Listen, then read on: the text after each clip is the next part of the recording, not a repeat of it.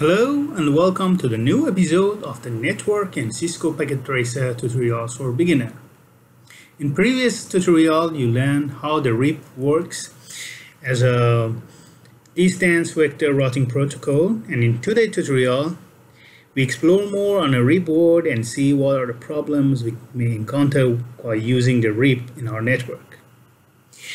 So let's begin by adding several routers in our topology. If you remember, this is belong to previous topology. You just go to the add to 2811 router. Okay, and go to the router 0 CLI.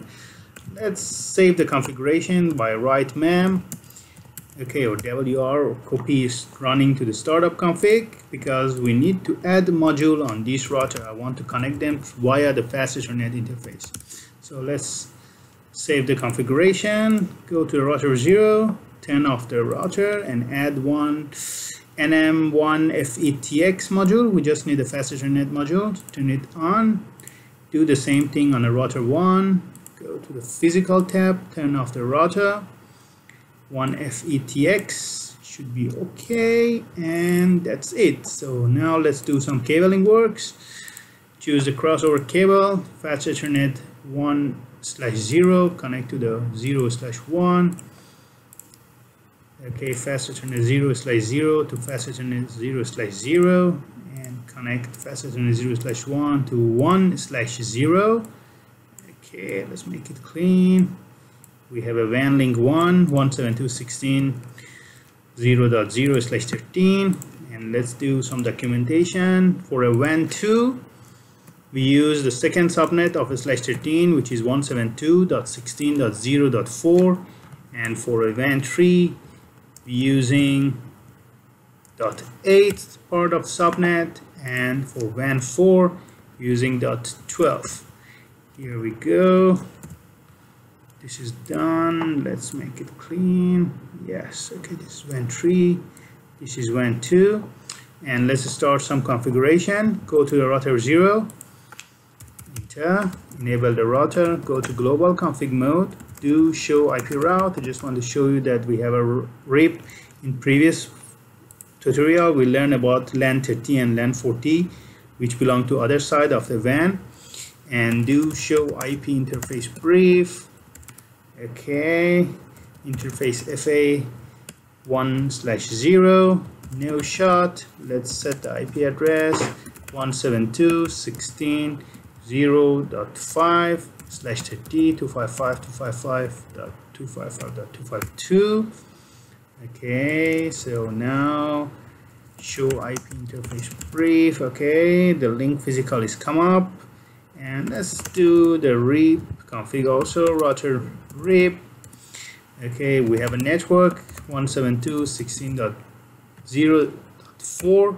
let's be more specific, but as you can see here, when we have this configuration, actually the RIP is only understand network 172.16.0.0. Since we're using the no auto summary, the RIP doesn't apply any auto summary on the routing. But I want to be more specific. In a future video you see how the OSPF and EIGRP can use the wildcard and subnet mask to make the life as a network admin much more easier and accurate. Let's go to router 2. Okay, we don't want to do the configuration via wizard. Enable the router, global config, do show IP interface brief. Okay, conf t. We have interface FA 0/1 connected to the router 0, IP address 172.16.0.6/30 255.255.255.252. No shot. Let's bring the connection on FA 0/0. No shot this time. IP address 172.16.0.9/30.255.255.252. So let's take a look at the config. It's not a big deal, just FA 0/1 we assign the IP address, as well as on FA 0/0 we assign the IP address. That's it. So now let's check what we have here. Exit, do show IP interface brief. Okay, both links are physically up. The link between the new routers is not up yet because the other side is still down. And let's do show IP route to see what we have. We have only connected network. We configure the router RIP on this network. Okay, version 2, no auto summary, and the network will be 172.16.4 and network 172.16.0.8. Take a closer look at the config here. Router RIP, version, no auto summary, and advertised network, both .4 and .8. So now let's take a look at the show IP route, and our router is very fast. Learn about the LAN 10, LAN 20, LAN 30, and LAN 40, all of them via neighbor net router 172.16.0.5. And as you can see, we have an administrative distance of 120, which belongs to the RIP. Administrative distance generally shows that how our route is accurate, and this is second part is a hop count on a router RIP, which means that if I want to reach to 192.168.10.0/24 network, I have to go through the one hop via 172.16.5.0.5. If you want to take a closer look on this, as you can see here in our network, whoa, okay, this is much better. If I want to reach to the LAN 10 and LAN 20, I have to choose through this way. Also, if I want to reach to LAN 3 and LAN 4, which are 192.168.30 and 40, I have to go through this, and this time I have a 2 hop to reach there. This is a configuration on the router 2. Let's go on the router 3. Okay, no wizard, enable, go to global config. Okay, do show IP interface brief. It's a good idea you see the interface. Interface FA0/0, no shot. Okay, IP address 172.16.0.10.255.255.255.252 in /30. In a network of 172.16.0.8/13, we have .9, which belong to this router, and 10, which belong to the router 3. Okay, no shot. Again, interface FA0/1, no shot. IP address 172.16.0.13, 255.255.252, and we have show IP interface brief. Okay, links are up and running, and let's do this in a show IP route. We don't have any route, so go to the global config and the router RIP, version 2, no auto summary, and network will be 172.16.0.4. Oh, sorry, no, it will be .8 and 12. Here we go. Let's take a closer look at the config. RIP, version 2, forget about this line, and take a look at this advertised network. So do show IP route. Now we learn the RIP dynamically. We can reach to the 192.168.10 via 9, 20, 30, 40, all of them we can reach via 172.16.0.9. Administrative distance of the 120 belong to the RIP, and we have a hop count of 2 and 3 for these networks. So, and let's do the final configuration on router 1. Okay, enable conf t, do show IP interface brief. Okay, interface FA10/0, IP address will be 172.16.14, 255.255.255.252. Okay, no shot. Show IP interface brief. Okay, let's take a look at this config. So everything is very clean. IP address, links is up, and let's go configure the router RIP. Router RIP, version 2, which was still from previous, and we advertise 172.16.0.12. show run, and this is a final configuration for RIP on this router. We advertise all the connected router.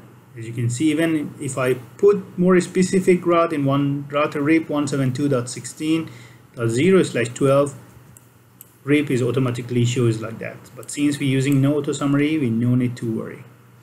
Okay, now let's go back to the router 2 and again use the show IP RIP, and this time you can see some differences from the previous. As you can see here, now I have two paths to reach to the LAN 30 and LAN 40 from this router perspective. One, again admissive distance 120, but one of them is true 172.16.0.5 and the other one is .10, as well as here. In other words, if I want to reach to this network, I can one pass from here, or I can go through here and reach to that side. So this is a good thing about dynamic routing protocol. They automatically learn the router in between. So now let's show you where the problem is. Actually, as you can see here, we have a WAN link, very low speed or low bandwidth links between the router 0 and router 1. Let's go to router 0. Okay, exit from here, show interface serial 03.0. If I'm not mistaken, yes, here we go. As you can see, I only have the bandwidth of 1.5 megabit per second, which is very low, but as a WAN link is okay. But in the other hand, I have a fast Ethernet link which is 100 megabit per second. In the top link here, let me show you the speed for that link. Okay, show interface FA01/0, and as you can see here, this time we have 100 megabit per second speed compared to the 1.5 megabit. So the RIP works based on a hop count. Lower hop count means better route, but it doesn't mean the lower hop counts you have a better quality or better link between your router. So other routing protocol like OSPF and EIGRP also can consider other criteria like a quality of the link to calculate the best path to the destination. But the RIP only works based on the hop count, and this is a very big drawbacks and problem with the RIP. Anyway, it works in a small network. You still can use it, but it is not very favorite routing protocol. Let's do some exercise on a PC 0. Go to the desktop and let's ping the other side 192.168.30.10, which is PC on the other side. We expected to have a ping. In the previous video we did it, so very good, we can ping it. And let's trace route 192.168.30.10 and see tracer 192.168.30.10 and see which path we choose. As you can see here, we use the tracer and we go to the default gateway .250, go to the next side of the WAN and finally reach to the PC on the other side. If I go to the router 0, let me show you this side by side if possible.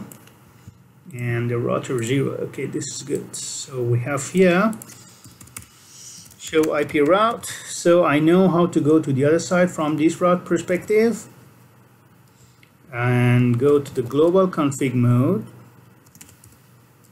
and interface S03/0 and okay, let's do the ping. We can ping successfully, no issue. Again, trace it. We can trace it, and I'm going to shut down this link, the WAN link between these two. So we shut it down, and we want to see what's happening when we ping from this PC to this PC here. Let's bring back the config. Okay, here we go. We try to ping. Okay, ping is still up, and we can reach to the other side, but let's take a look at the trace route.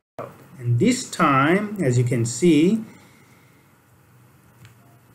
The trace route is changed. Still we go to the gateway, default gateway, but this time the path is totally changed and we add more hop. So the RIP as a dynamic routing protocol can fix the issue for us. And here I bring back the no shot on interface. The link is up. One of the issue with the RIP is about the timer of the RIP actually, because it depends on which part of the timer you are. It's make time for recalculate the thing, but in version 2 they fixed this issue by adding the trigger update, and we bring back the link and our trace route also back to the shortest path, so which is one hop away from the LAN 10 to LAN 30 from the router 0 perspective. Let's check on the router 3 also. It's interesting, and as you can see here we just have a one path to the other side of the links, and again we're using the show IP route, and here is a difference is clearly can see 192.168.10 we have a two paths, both of them two hop away but from different router. .9 and .14, .20 also from 9 and 14, and also I can reach to my LAN 30 and LAN 40 via .14 pass, which is from this side. Very accurate way to reach there. Thank you very much for watching this video. In a future video we start the OSPF in the same topology and see how we can change our RIP to the OSPF and how the OSPF can choose the pass with a higher quality over the pass with a lower quality or bandwidth. Thank you very much. Please share our video, subscribe, and see you soon.